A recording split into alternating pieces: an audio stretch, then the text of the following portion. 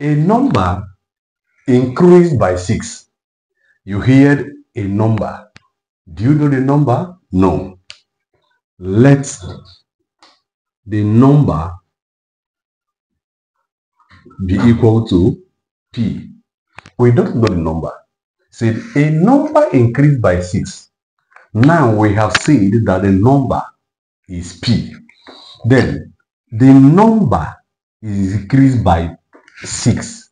Increasing by 6 means adding 6 to that particular number we don't know. We have called it what?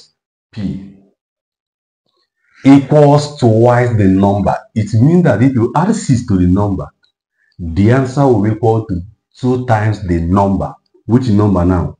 P. The number is P. Minus 4 equals twice the number. Twice the number means 2 times the number. Minus 4.